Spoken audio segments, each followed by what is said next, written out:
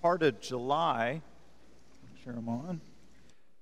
Around the first part of July, we were discussing in the book of Psalms, and we hit Psalm 97. And if you remember, we were talking about Brian and I going out and talking with some members of the Ku Klux Klan about their decision to hold a whites-only rally. Well, that was based out of Psalms 97, talking about the powerful hymn in verse 2 that declares that righteousness and justice. Righteousness and justice. See, these two themes serve as pillars to kind of anchor the foundation of the Lord. And we talked about that, sometimes we would pick other things, but the psalmist chose to describe God's throne as being held up and anchored and as a foundation with twin pillars of justice and righteousness. Well, we also talked about in that lesson that it's not just the Lord's throne, but we as His followers are called to champion these things. These are what we're supposed to put into practice. And if we look at the law of Moses, in reality, they're kind of driven by these two themes of justice and righteousness. And so they're held together.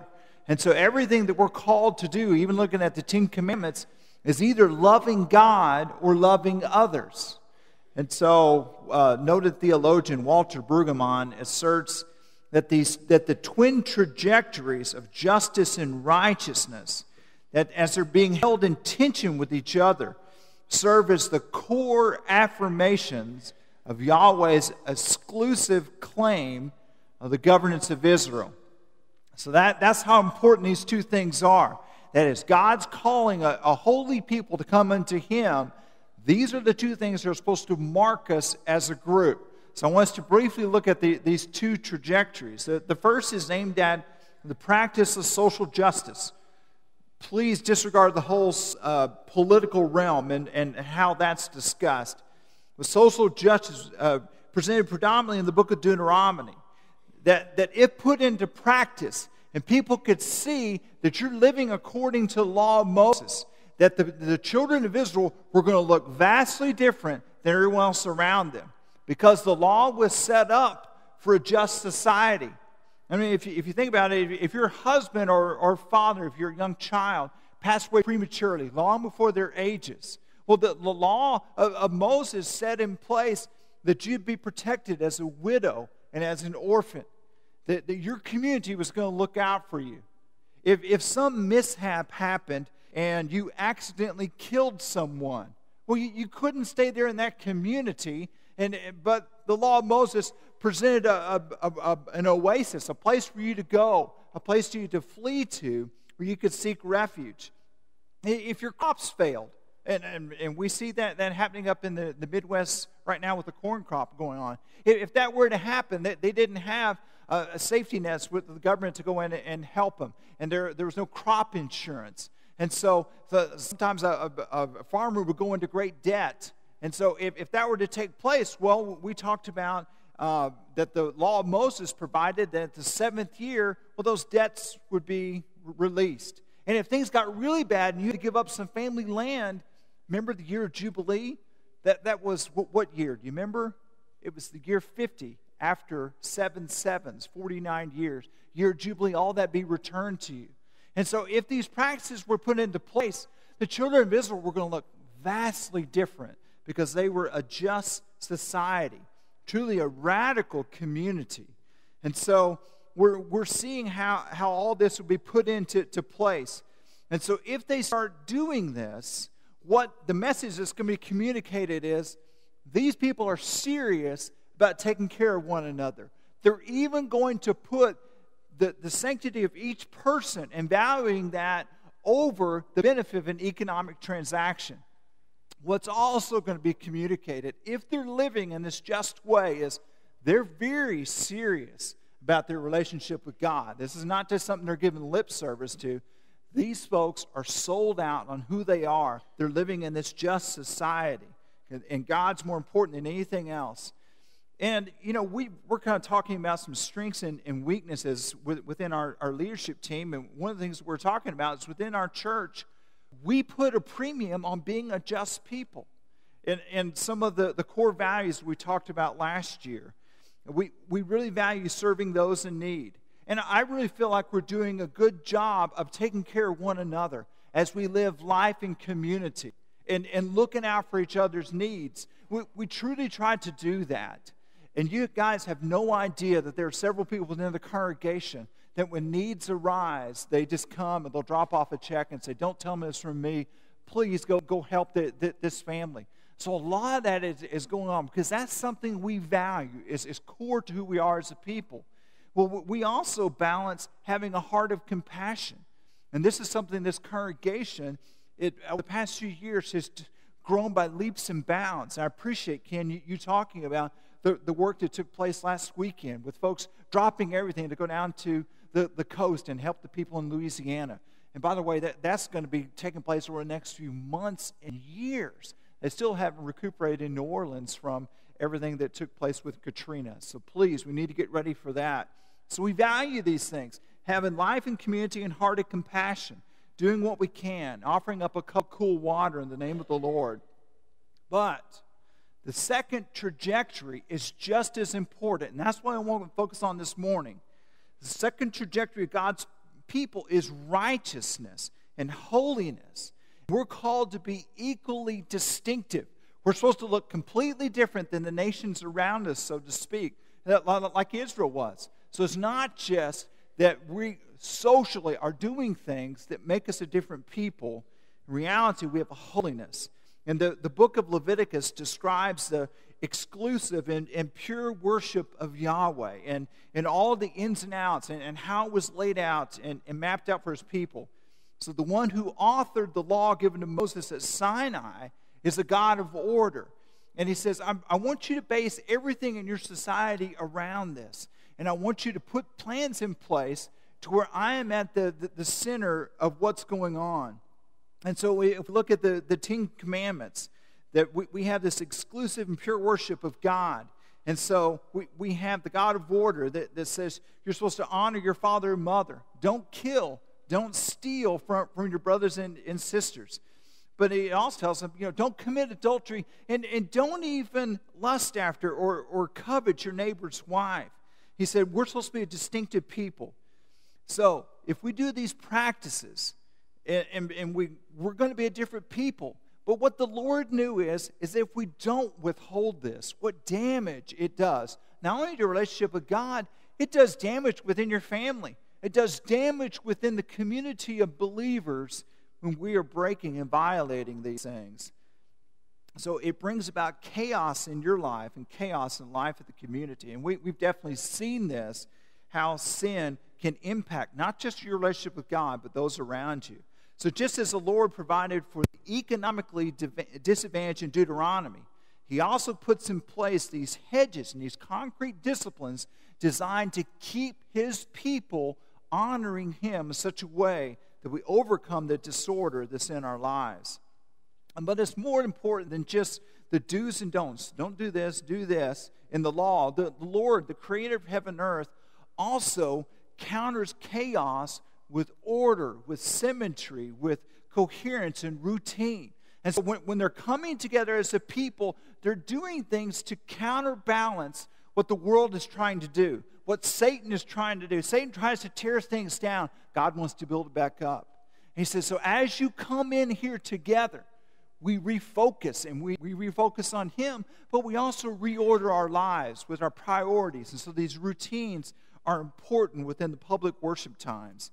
And by having the tabernacle and later the temple, and at the center everything was going, the tabernacle, as you can see, is right in the heart of the camp. And so all the tribes built their tents around them to remember, this is the tent of meeting. This is where we come together and God comes down to be a part of us. And so we're going to order our tent pegs and where we put this in according to God and his tabernacle.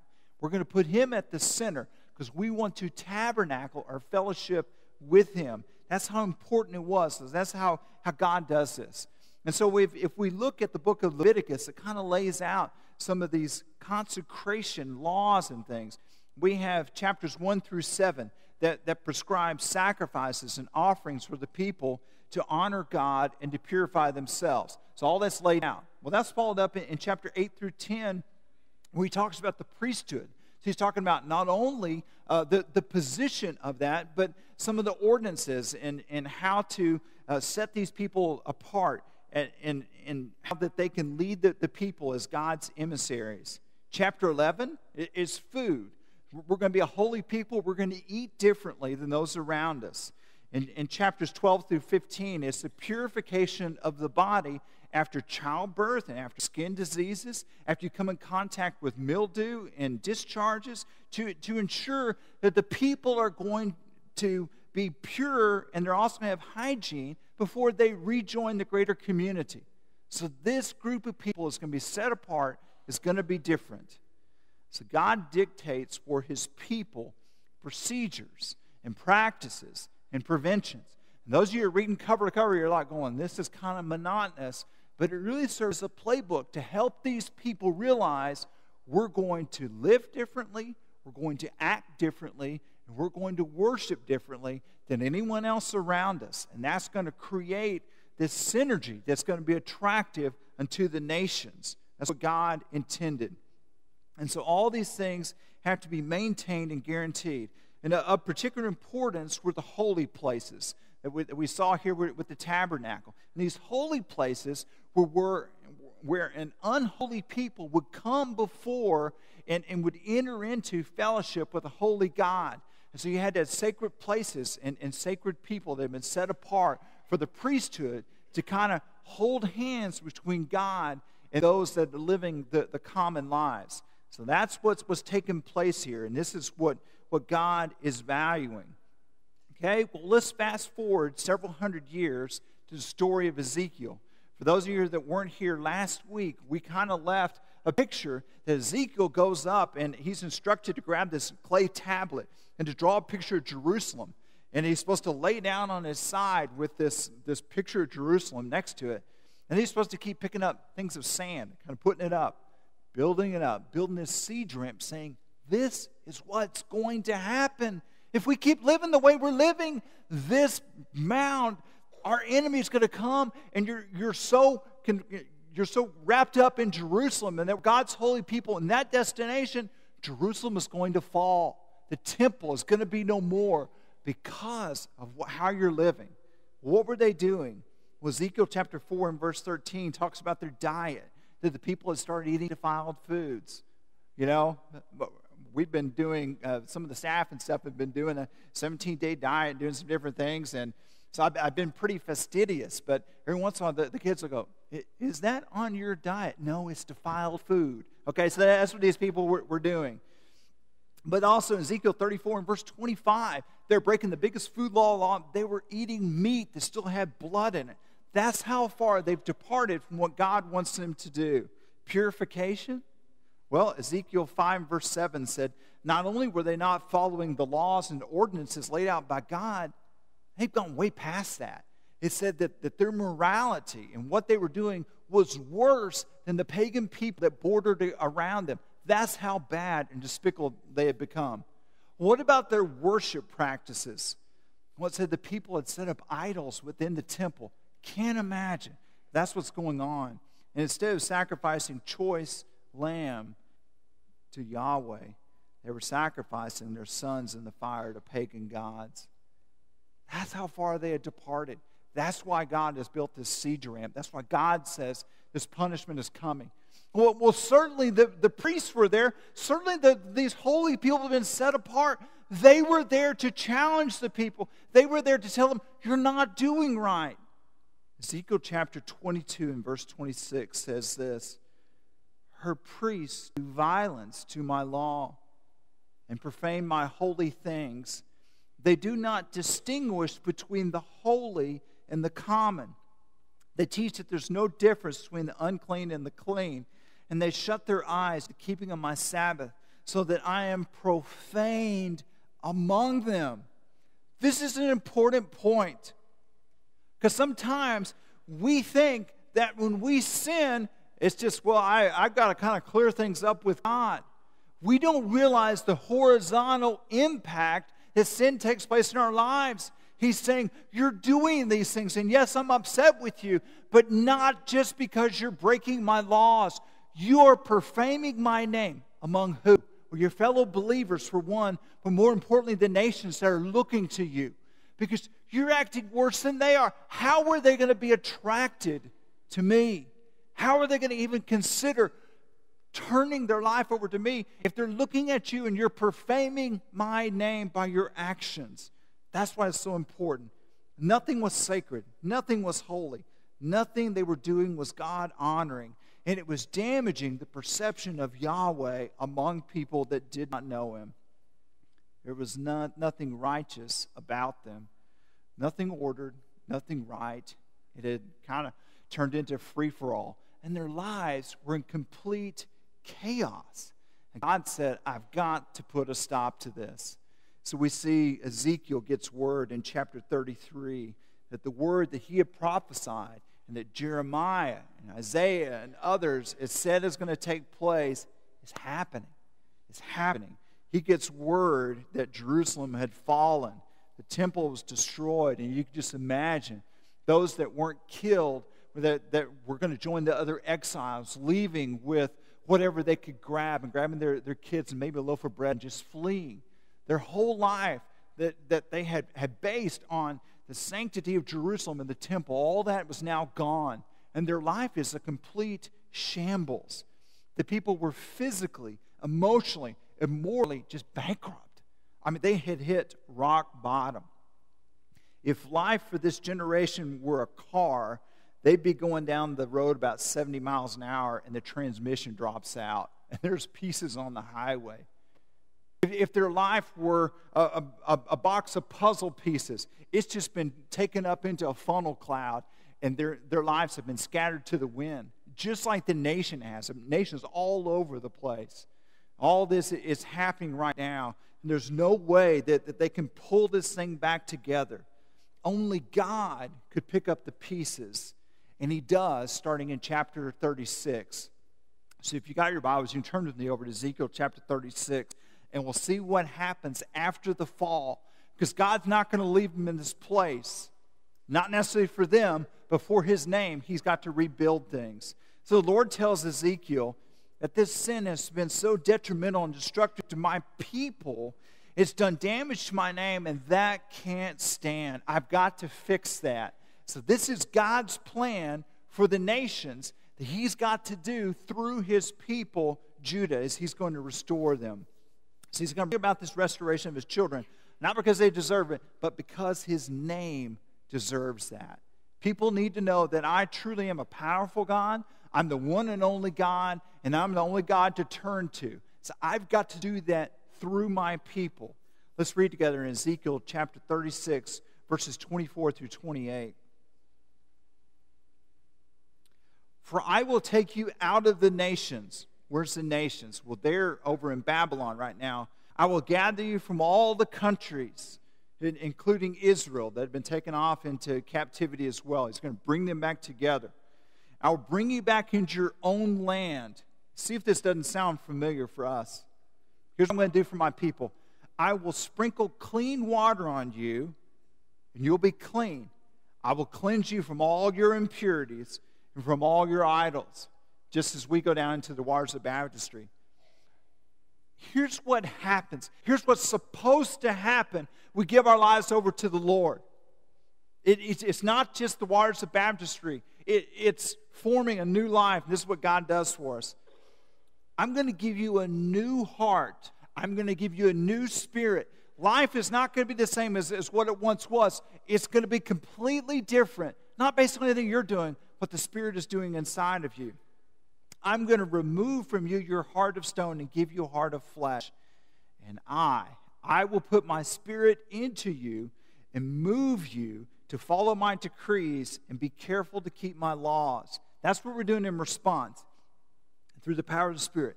You will live in the land that I gave your forefathers, and you will be my people, and I will be your God. So their reconciliation is going to be incredible. It's going to bring about their cleansing. It's going to bring about their cleansing from their unrighteousness. But the text also tells us it's going to change your whole way of living.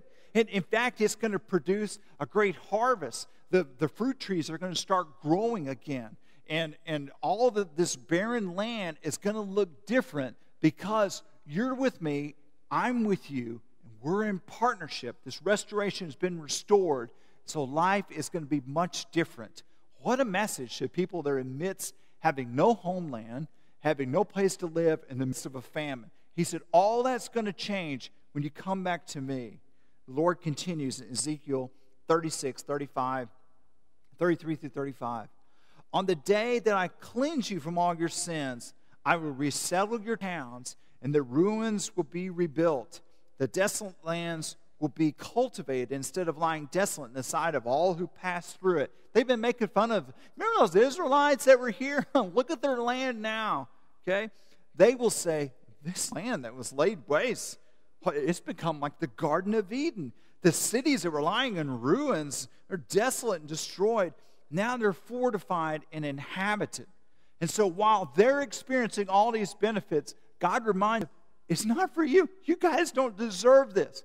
This is about me. It's about my name and my testimony going out into the nations. So in verse 36 it says this, then the nations around you that remain will know that I am the Lord, and I've rebuilt what was destroyed, and I've replanted what was desolate. There's no way you were going to do this on your own. You were captives over in this foreign country. The Lord has spoken, and I will do it. What he's promising is folks, your life is a wreck. Your life is a midst of chaos. You have nothing. You have no assets. You have no place. You have no plan. I have all of that. And your chaos and disorder is going to be replaced by coming back into a right relationship and coming back into an ordered life. And the folks got to be saying, and he's talking with Ezekiel, and Ezekiel's like, these people? You're going to do this around my people? Lord, I've been preaching to them for years. There's hopeless.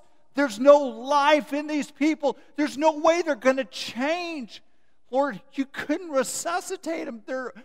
It's flatlining here. He said, oh, really? Let's go over here. Takes him down into a valley where apparently an army had fallen. You've got pieces of bones everywhere. It's just out there. He says, you see this? Is this worse than what you're dealing with, Ezekiel? Because this is what I want to show you. Talk about disorder. The bones weren't even they're all over the place. Look what happens when I take over this. Here's what I want you to preach, Ezekiel. So Ezekiel's like, okay, you mean when I get back? And he goes, no, I want you to preach that message. Here's your podium. Go preach to the bones. Are you sure? Yeah, do it. And so he starts speaking the words that the Lord put in his mouth. He starts hearing a rumbling. He starts hearing things go. And what I imagine happening is the bones that have been scattered have got to come back to the same original grouping. And so they're moving their way through, and they're rattling, and they're coming until they form individual skeletons. The tibia and the fibia, all that coming back in. And so he sees these things happening. And so you go from a pile to seeing distinctive skeletons. And Ezekiel's like, oh, well, that's pretty cool. He goes, you haven't seen anything. Then the tendons come and the muscles. And finally the text says flesh encircled them. But they still lay as corpses on the valley of this floor. So Ezekiel's like, well, what now? He goes, just watch. Also you start, wind coming, not from the north only, from the south as well, and from the east and from the west, four corners. The wind is blowing. Ezekiel, what else going? And this wind goes into the life of these soldiers, and they stand up a new and ready army, alive because of what the Lord has done for them. What now? Ezekiel chapter 40 tells us on Rosh Hashanah, the Jewish New Year's festival, as they're starting and they're saying, okay, it's a new year. It's going to be a new relationship with God. This is what I want to give you. And so Ezekiel, he talks to him in chapter 40. He says, I'm going to give you a new temple, one like you've never seen before. there's going to be a new priesthood. The descendants of Zadok that have remained faithful to me, those are the guys that are going to rebirth this priesthood to be totally different in this new temple. And he says there's also going to be priests who can distinguish between what's holy and what's common, between what's clean and what's unclean. And they're not afraid to preach into the people what these differences are. They're no longer going to allow the people to kind of muddy things up and do things. No, remember, he's bringing order. He's bringing in structure. He's bringing it in a way to where the people can be holy.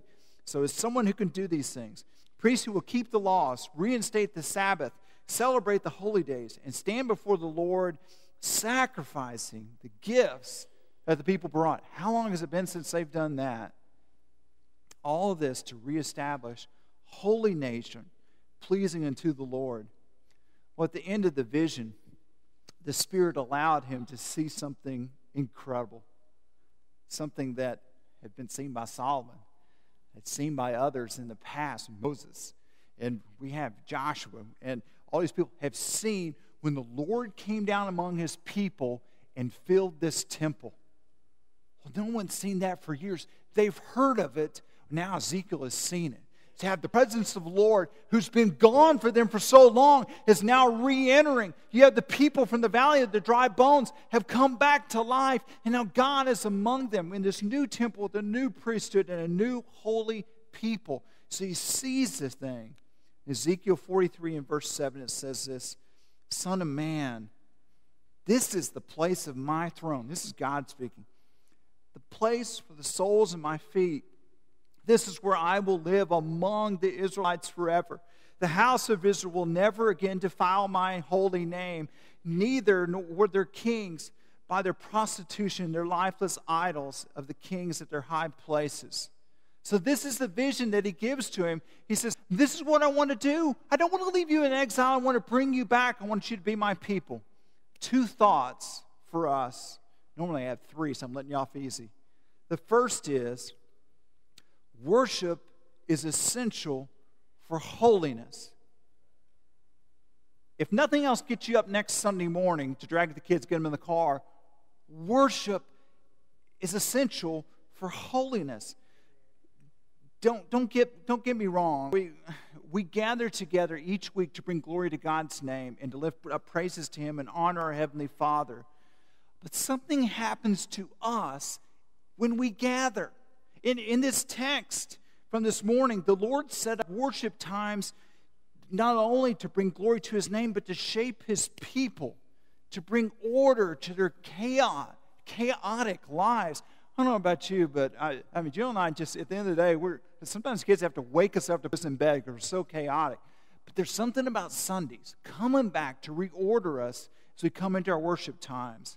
When we take a look at God's Word, it reminds us of our call to holiness. It reminds us that God has a plan that's vastly different than the agenda and the plans we see out there in society that are put forth by the celebrities, that are put into the media, that our kids here in school, they need to be reminded from God's holy Word, we're called to be different. We're called to live holy. We come to sing praises to God, love songs to our Father, to rekindle that moment when we gave our heart to the Lord. And that's what we come for. We also come to write a check. Why is that important? Number one, it helps us, like it did the Israelites back then, to order our finances, to think about things, and to make sure that the thing that we say is most important truly receives our first fruits offering. And number two, it reminds us to think that we're not just building our lives and doing the different things that we're called to do. We also think about kingdom work, not just what's happening here. We're thinking about the eternal, not just the daily in and outs of life. We're thinking about it. So when we write that check, we're writing a check thinking about that kingdom work that God wants us to be about. And finally, when we partake of communion, each week, we, like the Israelites, we celebrate our Passover lamb. We celebrate the one that not only our forefathers, but each one of us, that blood was put on the doorpost to save us from our sins. So we celebrate that as we enter into our time of communion. So when we share of the bread and the wine, what we're doing is we're internalizing that story. We're making it a part of us. It's not just something that we do and kind of check off, oh, okay, now we can get on the road. Why'd they put communion at the end of service? No, it's not that. It's taking the story of the cross and putting it inside of us. It's taking that sacrifice and that blood that was shed and making it a part of who we are. It is the sacrifice that makes us holy. It also gives us hope. There's new life that can be breathed in us. Worship is a central tool for God's quest in making us holy. But just as worship is essential for holiness, holiness is essential for witness. Holiness is essential for witness. And this is something that's very hard for us to grasp and to really get a hold of. I think we do better with justice, but not so much emphasizing the righteousness and seeing how important that is. Ezekiel chapter 36 and verse 23, it says, I will show the holiness of my great name. Then the nations will know that I am the Lord, declares the sovereign Lord. How is that going to happen? I'm going to show them the holiness of my great name. Then the nations know that I'm the Lord. How are the nations who have no relationship with God ever going to connect with Him? What's this? Is He going to do some great miracle? Perhaps. But people are going to take that in different ways. What's His plan? I will show the holiness of my great name. Then the nations know that I am the Lord, declares the sovereign Lord. When I show myself holy through you before their eyes. Do you understand how important holiness is? People aren't going to get God unless they see God being lived out in us. Unless they see that we're sold out. This is who we are. We're a holy people. We're different. We act different. We go out and we serve. We do different things. But our lives look drastically different around us because of this holy God that's living within us. If you remember the two pillars supporting the throne of God, you've got justice and righteousness. Both are essential. And this is something we have to get a hold of. We can't have one without the other. What do you mean? Well, justice is simply, it's not enough. It's not enough for us to change the world around us. For us to have life in community, for us to truly take care of one another and to have lifelong friendships. I mean, all that stuff is wonderful. But there are people that have found community right down here at airport, the Thirsty Turtle Bar. They go there because it's a place where everyone knows their name. We haven't cornered the market on community. There's all kinds of groups out there where people can connect. We've got to realize that. Heart of compassion? Absolutely. We need to be serving. We need to be living our lives in response to what Jesus has done. But what about the civic groups? I mean, you got the Boy Scouts. You got Chamber of Commerce doing some stuff. You got Shriners. There's all kinds of people. We haven't cornered the market on that. There's no monopoly on having a heart of compassion. You don't have to have Christ to show compassion. They must be paired with righteousness and holy living for us to be distinctive. Otherwise, we're not going to sit out. We're not going to stand out. We're not going to have a witness. The Lord shares with Ezekiel, the nations will see God's holiness through us. So we are to be the Lord's holy priesthood, walking in the Spirit and encountering people. And people come in, there's something different about you. Yeah, let me tell you what it is. This is how my life has changed because of what Jesus Christ has done on my behalf. So are we doing that? Do our lives look different than the people around us? Are we truly holy or are we common? Can you pick us out from a crowd?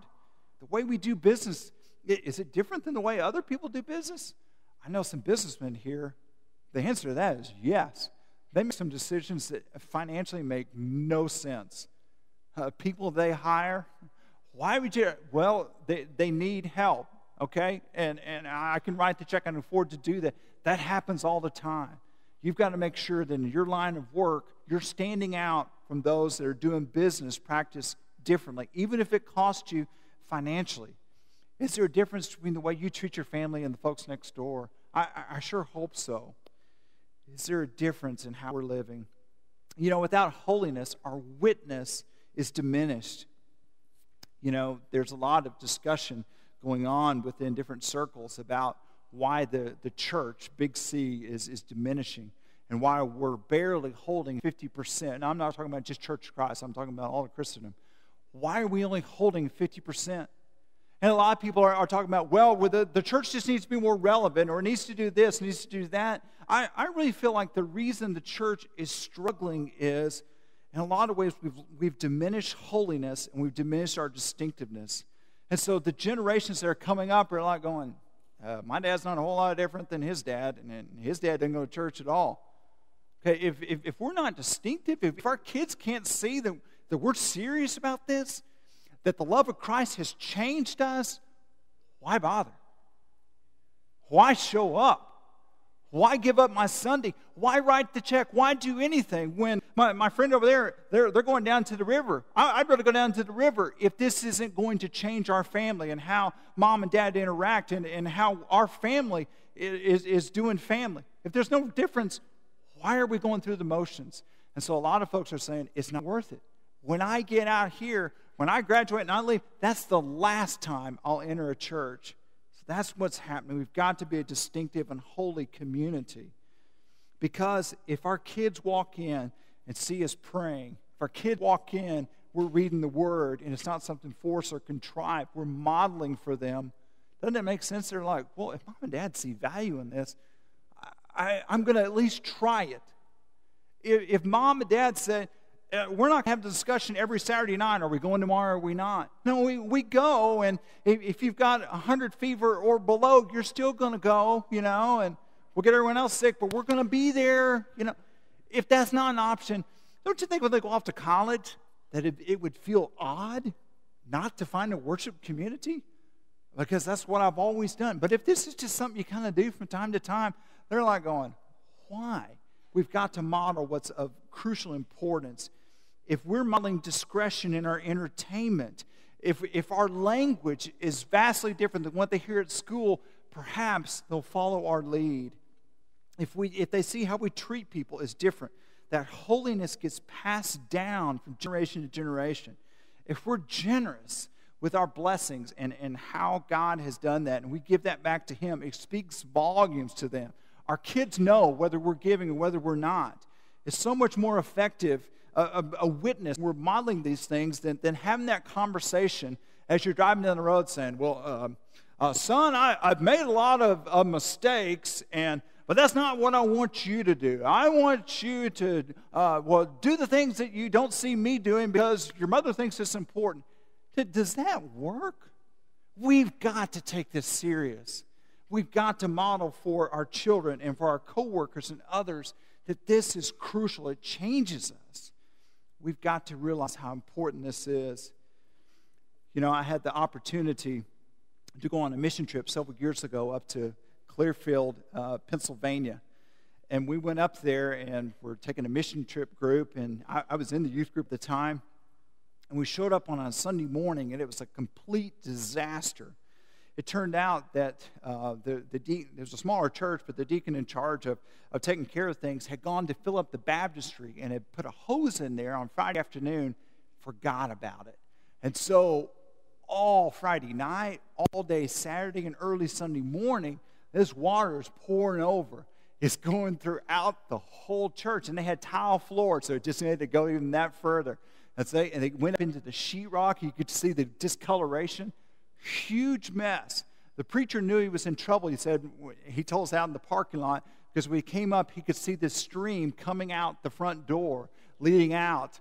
And so he knew that he was in trouble. Little did he know, this was a biblical thing that took place. The final vision that Ezekiel gets is found in chapter 47. I'll make it quick. He said, in this new temple, there's going to be a river of life-giving water that's going to pour out from the threshold of the temple. And it's going to go out over the stage, outside, and into the parking lot. It's going to keep going. It's going to go through if you've ever been over to Israel, I'm telling you, it's not a garden oasis. And you go out, I really don't know why they're fighting over that land. But man, you go out, it's just desolate out there. And as you're heading towards the Dead Sea, it gets worse. Nothing's growing out around there. And so you're driving through all this just sea of brown, and you see the lowest place on the entire planet. They call it the Dead Sea, or the Sea of Salt. Nothing grows in it.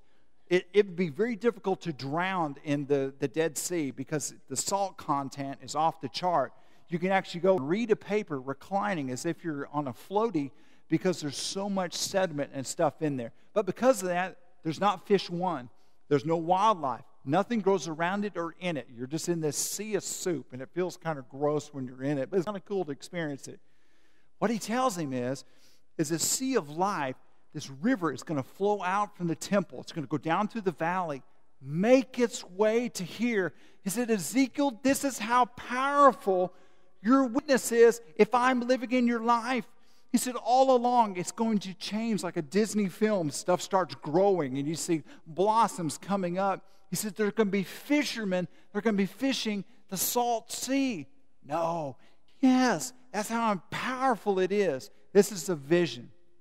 Of course, he's talking about the call of us to take our experience with the Holy God, allow that to filtrate out. I want the holiness of God and what we've experienced here in worship to overflow into our schools. Our schools need some holy kids. They do. Some people that are going to be not just good kids, but vocal. Because right now, the ones that are vocal are ones that are causing a lot of trouble. Yeah, I've talked with you guys about that. We need some folks that are going into our neighborhoods and are being a voice of holiness and what's right and making decisions and caring for others. We also need some holiness to make its way into the marketplace. So as we leave sanctuary today, may we be holy as our Heavenly Father is holy.